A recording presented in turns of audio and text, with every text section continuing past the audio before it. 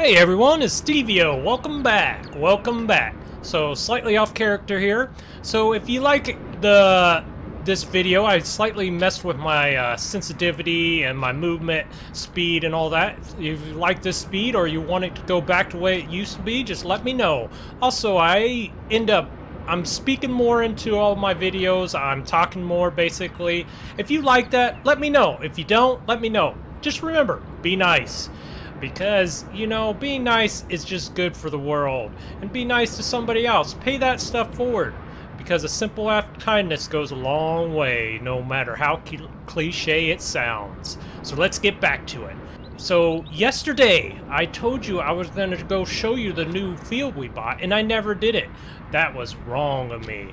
So I will go show you that field. Also, I think I got a great deal, possibly on a spare round baler I could get, so I'm going to go look at that too. And we got to get our soybeans planted. I need to go see what the weather's going to be like today, so let's go see here. Okay, looks like it's good planting weather to me. Let's see what they predict. Yep, they say it's good soybean planting weather. So let's get to it.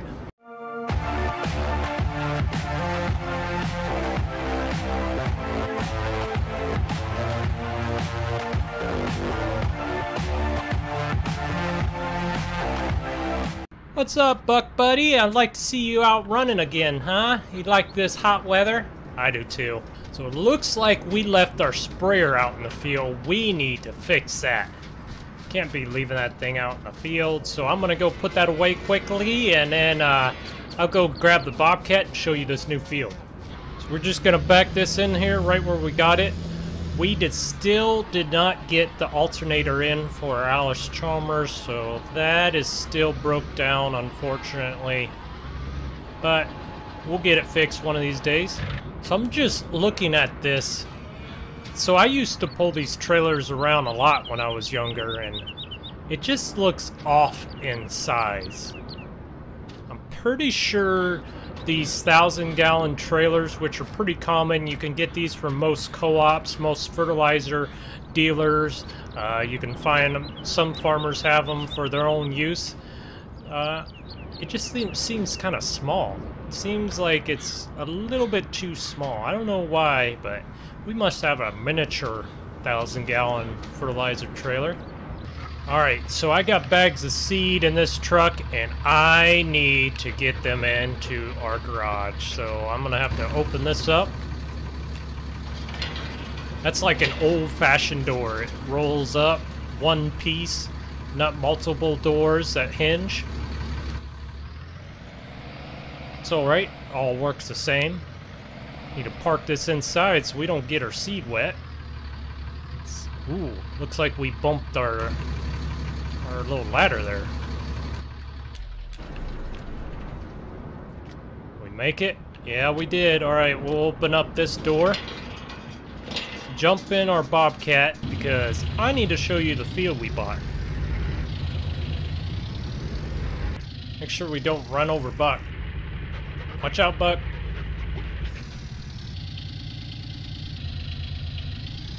So you might be noticing a little bit of lag, so thank you, farming. So you might be noticing a little bit of lag, so thanks to Giants and their recent patch. It always does this for every single patch they have. For whatever reason, you have to play the game about 3 to 4 hours before it stops lagging. So I don't know if everything just needs to be refocused into the game, but just a little bit annoying. Wish they would stop bringing out so many patches. So run down here. Love this drive down here. So this beautiful little pond area over there. Just beautiful. We just have to go through a few gates to get to this field. We don't have no cows out in this part yet. So that's good. So we can also look at our hay. Looks like it's still... We want it a little bit higher before we start cutting this. So this is going to be one of our grass fields right here beside us. And then this field right here. Oh no, I just noticed something. He said this was planted with barley. This isn't barley there. This is potatoes. This is not good. So we don't have a way to harvest potatoes, or will we have a way here anytime soon? So, guess we're gonna need to plant this one too, so yeah, that's an extra task we need to do this spring, that's for sure. So, that's a bummer. Even though this wasn't planted like barley, like he said, we still bought it for $250,000. So, a little bit of a steep price, but it's really convenient to our place here. I just love the scenic view of this field, which really doesn't really help the crops much, but I guess it makes us feel better when we're farming it. Just love the little stream here. Got that nice watery sound, the water flowing, so nice and relaxing. It's unfortunate that's not planted with barley, but we can still fix it. We'll just end up leaving these gates open. We don't actually have cattle down here, so we will have to end up going down there with the tillage tractor. So we're gonna run over here, grab the truck, and go look at this baler one of the local area farmers is selling. I guess I parked my truck inside the garage. I'm gonna have to get that back out of the garage. So being as it's not gonna rain today, we could just drive with the bags of seed on the back here, so it should be alright. We're gonna run down here. I think this guy is selling a Vermeer round baler, so don't see many of them around here, so I'm pretty interested to see how it looks. So we're just going by the local John Deere dealer here. So it's, he says he's just right here close. Take a left by the sheep farm. Okay, this is it. Where's the baler?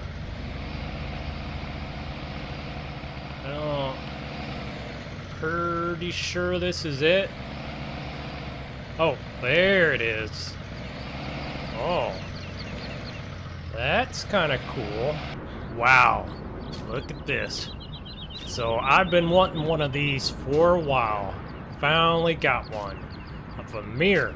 So this is a 605M. It's a DCF wide pickup. Looks pretty nice. Nothing too extravagant about it. Looks like it's bale wrap too, not twine. Or is there twine too? So I don't know if this is a twine also. So that might be a twine box actually, right there. But I know it's bale wrap. That's actually kind of small, so it might just be a bale wrap only Vermeer baler. Pretty nice. So this is a Vermeer belt round baler. So I've been eyeing one of these for a while. So we're gonna consider buying this, purchasing this from them, because I think it's smart to have a backup round baler because we are going to be doing a lot of hay.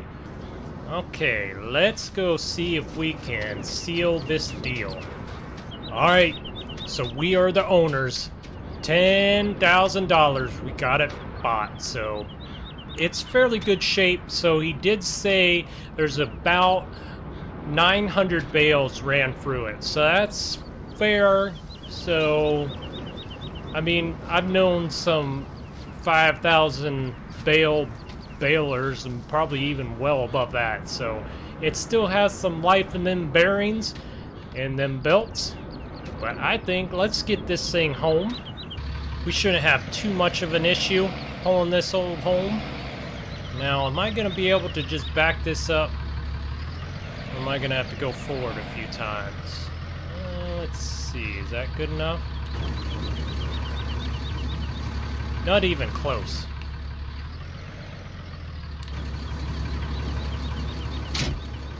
Alright, now we'll hook that up. Make sure our pickup is locked up. Alright. So, think nothing's going to hit. Clearance-wise, make sure the PTO is nice and wrapped up so it don't dangle on the ground. All the hydraulic lines, we're good to go. So we'll have to take it a little bit slow. We'll put our blinkers on right now, actually. Don't know... Oh, yeah. That's going to be an issue. I don't think our blinker is going to show around the baler, so hopefully the cops don't pull us over on this road, so we'll take the back way home. So this baler's running a little wide for these streets. That's one complaint I have of this area.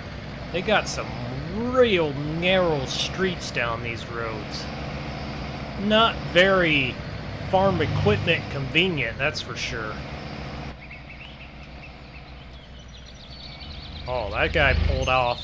He was a little worried with our wide baler, that's for sure. So this field right in front of us is actually the field that we are going to plant with soybeans. So we did just spray that, put a little pre-fertilizer, emergence down on it. So now we are going to plant it. Our cousin actually chiseled that ground too, so looks like she did a pretty good job. She did miss some areas over there on the corners. I think we'll have to forgive her. She's family. See them areas right there? Yeah, she missed them. Oh well. So let's see. Where do I want to put this baler? I think we'll put it over there with our chopper. Probably be a good place for it. So let's see. I think I have room in this. We'll have to open the door and see. Well, I guess I can park it right here. We won't have to change out this header very often, so I could just park it right here and then move it if we have to end up putting that on the chopper. Alright, so we will park that right there. So, yep, just got it close enough. I guess we don't need our blinkers here at the farmyard. Close that door. Now we'll just have to park this in the garage again. Shut that door. Alright, so now I want to get the planters hooked up. So this looks like a good job for the 4250. What do you guys think?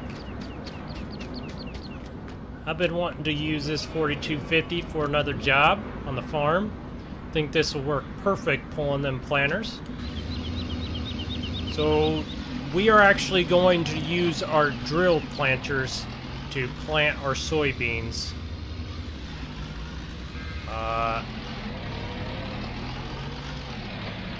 So we need to get them backed up. I think, there we go. Close enough.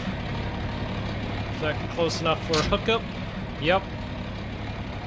Hook up the hydraulic hoses. Alright. So, thing is, gotta make sure all the hydraulic hoses are hooked up and all the planters are hooked up. Otherwise, these things don't pull very well. It means that they don't pick up all the way, so you're gonna have some issues pulling them. Alright, so let's pull this over here by the garage.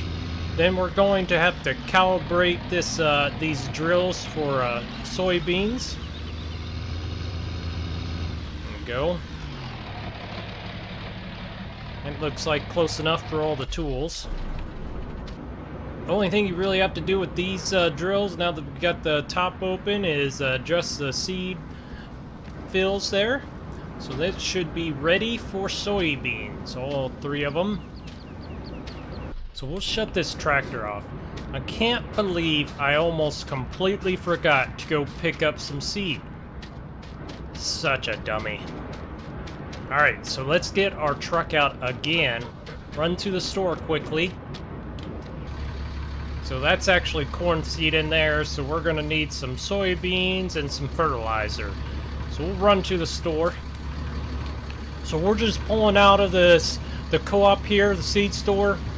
You would not believe how expensive this seed is. So this is $16,000 you're seeing here on this trailer. 16. So seed is not cheap. So we definitely need to conserve it and make sure we are not wasting it, that's for sure. Alright, so we're finally back and ready to start planting. We'll just pull this trailer right alongside this planter. Start filling this planter up. Alright, we finally got all these drills filled up. So each of them have soybeans in them. Soybeans are big seeds, so they took a whole pallet and about a half. Took about a pallet and a half of fertilizer too, so we are definitely gonna put a lot of money in this field. So now, I've never used this drill before, so I'm gonna have to figure out exactly how I use it. So let's hope I can figure this out, because I'm not sure exactly how to get these things extended. Alright, so I think I figured it out. First I gotta unhitch these though. Oh, alright, gotta detach the hoses first. So the trick is... Oh wait. I probably should pull it forward, then unhook the back one. So I'll unhook this one. There we go, unhook the hose. I'll rehook this one. Rehook the hose, pull it forward far enough so I'll be able to extend and still back up to both of them. So after that, I need to extend these hitches out. So I'll need to pull these out and put the pins in. Alright, so now I got each of these pulled out and put the pins in, hopefully. So now I need to pull each of these over. So I backed up over to this one. Try to move it over just a little bit. There we go. Alright, got that one hooked up. Now we'll back up to the other one here. Alright, that's somewhat close. Let's try to nudge it over just a little. There we go. Just a little. Alright, got that one hooked up. Got the hoses hooked up. So I think we are finally ready to go. So this thing is wide. So we can take a big swath with these planters. So we'll go get them around. The only thing is you gotta take some big turns, that's for sure. And that inside one really turns weird, doesn't it? So we gotta lower that one, turn it on.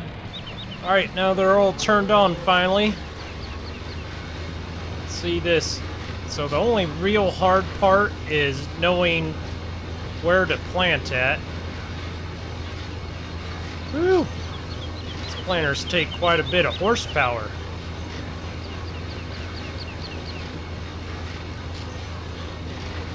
Well, I don't know, maybe this 4250 doesn't have enough horsepower for these old planters. Might have to get the 4440 out. I was hoping I could plant with this tractor. But it might just be a little bit too underpowered. We'll see how it does, but this field definitely has some bigger hills in it. So I don't know if this tractor will be able to take these hills. I guess we do have a slight incline right after we get down over here by our cabin.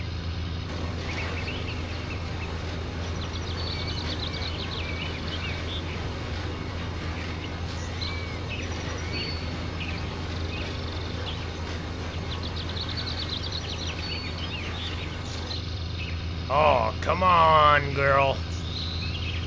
Oh, man. I'm gonna have to soup this tractor up or something.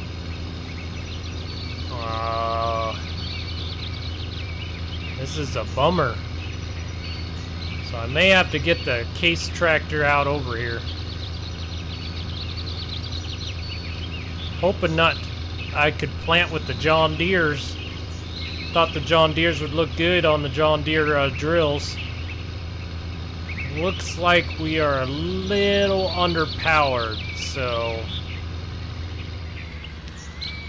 before we blow up this engine, let's unhook this and go get the case tractor. I'm really disappointed. That's a bummer. I was hoping to use this 4250. I really like this tractor. But we'll get this put away quickly and then we'll go grab our case tractor. Think that'll be enough power, otherwise we might have to get our articulator tractor fixed just so we can pull these drills. I was not expecting them to use that much horsepower, that's for sure. Don't worry, girl, we'll find a good use for you soon. So unfortunately now we're gonna have to unhook our row crop planter here. Unhook that. Start this up. We did fix the muffler slightly on this thing, so I'm really curious on how it sounds. So, did mess with the sound a little bit. Oh yeah, that's way nicer. It's not quite as loud, a little bit loud. So the case is only bailing out the John Deere because it's a higher horsepower tractor. It's a little bit newer. So that's the only reason. John Deere is not getting beat by the case here.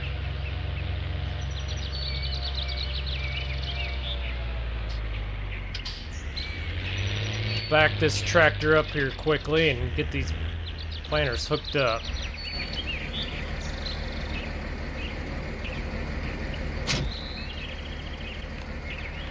Alright, we got them hooked up. Let's turn them all on now. So, surprisingly, this case isn't even pulling it much better. So, this case is having a lot of trouble pulling this, so maybe these tractors are closer in the horsepower than what I actually thought. I'm really hoping it gets up this hill, because that might be an issue. Uh-oh. If we can't get up this hill here, then we are going to have some problems. Man, I don't know. This is going to take us forever going at 4 miles an hour. That is not a great land speed for planting, that's for sure. Wow. That is a little slow. Unfortunately, this between the 8250 and the 4440 and this case, they're all about the same horsepower. 4440 might have the most horsepower, but it's not much. Like, oh man. Come on, you can do it. Look at this thing struggle, man. Them tires are just slipping. Look at them. Keep going. Wow, I can't believe it. I mean, you can hear this tractor. It is really bogging down. So this is a really steep hill right here, that's for sure. Wow. Oh man, we are going a land speed record of 3 miles an hour. I don't know. So I wasn't really expecting these drills to be pulled this hard.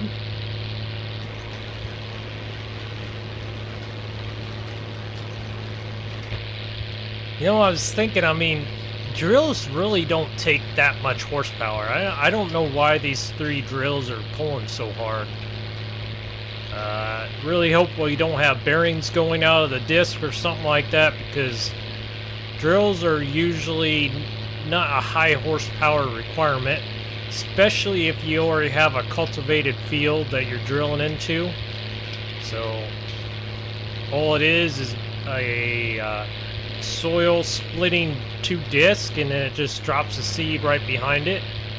Doesn't do much. It's more like a vertical tillage than anything else.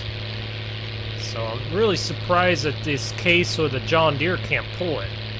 But I don't know. I think I may have to ask Farmer Jim if we could possibly borrow one of his tractors. Don't know.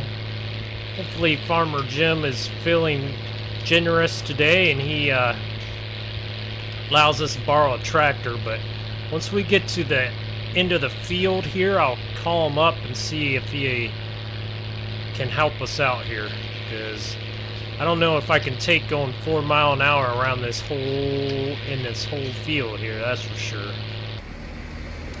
Alright, so I just called Farmer Jim. He said we could borrow his his newest tractor, so he said it's not a big deal, but I'll have to help him out, that's for sure, in the near future. Shut this off. Alright, so we need to go park this case really quickly. Then I gotta jump in my truck really quick and run it down to Jim's, grab one of his tractors. I hate to ask Jim this big of a favor, but I mean, we really want to use the drill to put in the soybeans, and I have no idea why them drills are taking that much horsepower. That should not take more than the horsepower the John Deere or that case has, that's for sure.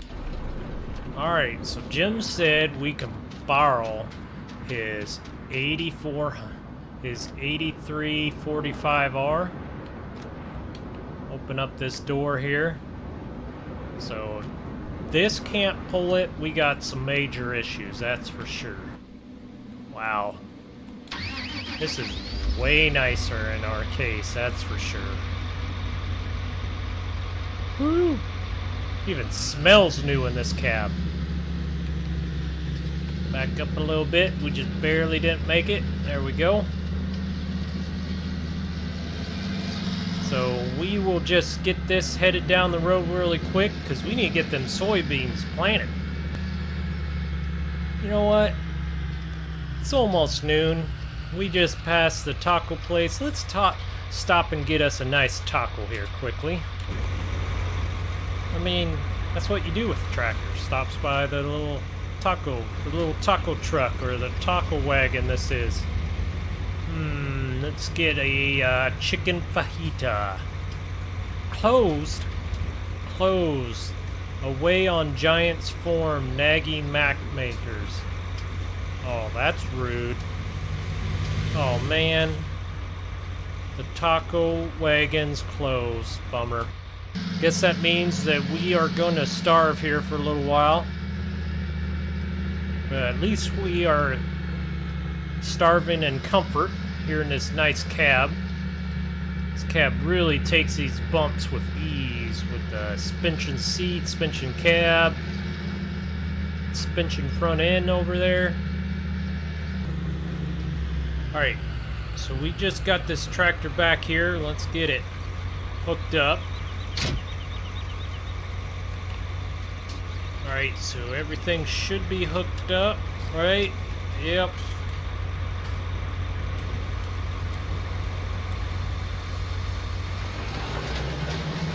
Oh yeah. Wow, this tractor has no problem. Wow, this is a huge difference. So basically, we went from a very slow job to a fast job. We're definitely gonna owe Jim for this. So let's see, how many year difference would this tractor be? So this is a 2016 or 2018. Can't remember. Maybe it's a 2018. So that would be When was 7210 made? About the 90s, 95, let's say. I might be a little bit off. It might be 98. So about a 20-year difference. So this is basically what 20 years does in farming. Imagine another 20 years from today. Are we even going to be driving in the tractor cabs? Or are we just going to be moving around automated tractors?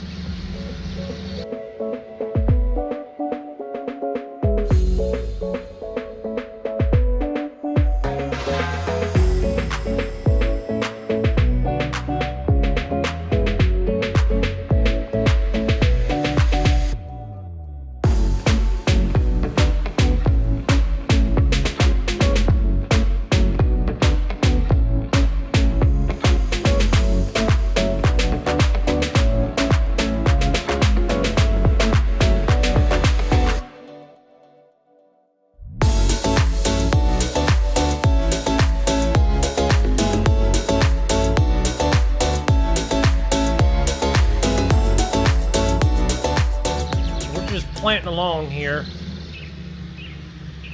so we are making great time with this field, so it's taking us hardly any time whatsoever. So the soil temp's about 57, it's about 74. Yeah, short weather, that's for sure. All three planters, no issues yet, other than they are pulling extremely hard for some reason. Really nice that we have GPS in this tractor. Really makes it easy doing the turns, doing everything. So we still have about 26 bushel in these planters. So we might have to even out eat all the planters, but I do have some more bags of seeds, so I think we will finish the field, but it's going to be kind of close because soybeans, it takes a lot of bag of seed. Most people use a seed tedder for their soybeans because it's just so much, especially if you're going to air drill them in or use a drill like we are using.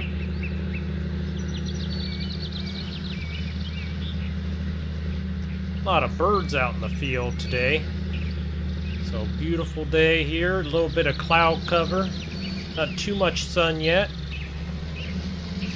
See our cows off there in the distance, they look like they're doing good. This is a good thing about having GPS, you don't really have to focus on driving. All you kind of have to do is put the planter up, put it down. So this John Deere actually has a sequence button, so you could sequence it to all the controls. So we have all 6 hydraulics. We have all 3 hydraulic planters. They raise up at the end of the field. The John Deere downshifts at the end of the field.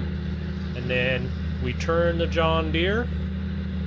And then the John Deere slowly puts all 3 hydraulic down, which starts the planters, and then we take off again.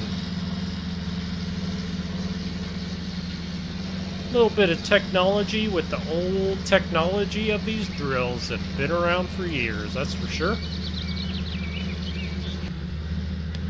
It's like we got a few weeds growing in our cornfield over there. We're gonna have to spray them down. Maybe we could just spot spray to make it more cost effective for us. Might just do that with our Bobcat. Alright, so we just finished that field, so I think we did a pretty good job with the drill. Really impressed. So this John Deere with this GPS really helped us out. So now we got to get this drill all lined up again. So we'll stop the tractor here. So we need to unhook this drill. Oh, gotta unhook the hoses first. There we go. And then unhook this drill too. And then we gotta slide these in. Okay, so now we got these arms slid in there. So now we have the troubling task of backing up these planters. That's not the easiest. Alright, hook that up. There we go. Finally got all them things hooked up. So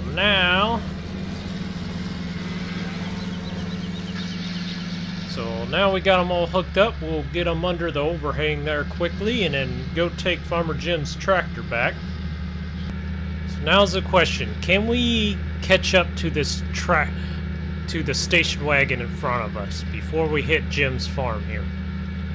I don't know. I don't think we're gaining quick enough here. Well, surprisingly, the station wagon is going probably about 30 miles an hour. Maybe if we stay on the hardened surface here, we can catch up. Nope, don't think we're gonna get it to it. Maybe we'll take the shortcut. Means there's no cars coming. Nope, not gonna catch up. I think that car is going about the exact same speed we are. Alright, parked the tractor all there nicely, like we never used it. Cleaned it up nice too. Shut that door. Alright, Jim said he will probably need our help tomorrow, so we will have to do some tillage or some planting, one of the two, or getting the planters ready. But we definitely gonna have to help him out now. He let us borrow his tractor. Now all we have to do is park this again in the shop, the garage. So hopefully this will be the last time we actually park this in our little garage for tonight. Shut that off.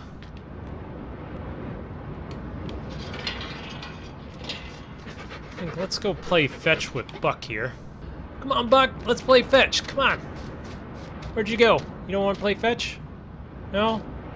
Oh. Do you need fed, Buck? Alright, I'll feed you.